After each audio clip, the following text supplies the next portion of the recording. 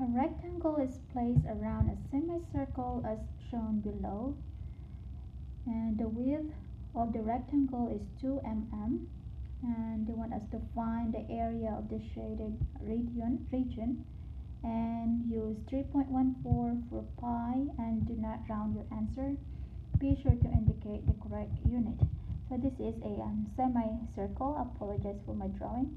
And this is the shaded region. And this is the rectangle, and this is 2 mm.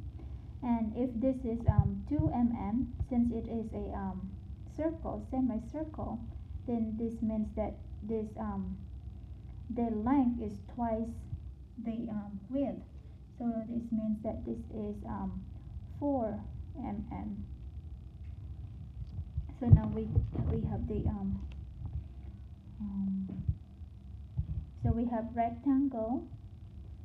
We have rectangle minus the circle will give us the area of the shaded region, semicircle. So the formula for the area of a rectangle is length times width, and circle is pi r squared. Now since it is a semicircle, we have to divide it by 2.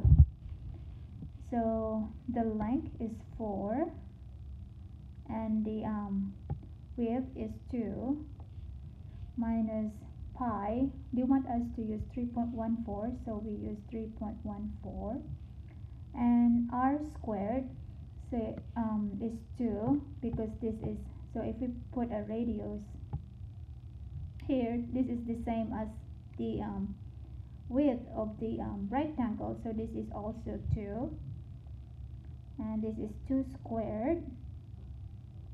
Now we divide it by 2. So 4 times 2 is equal to 8, minus 2 times 2, or 2 squared, is 4, times 3.14, and then we divide it by 2 and we get 6.28. So now we have 8 minus 6.28, and we have 1.72, and it is now mm squared. So this is the answer.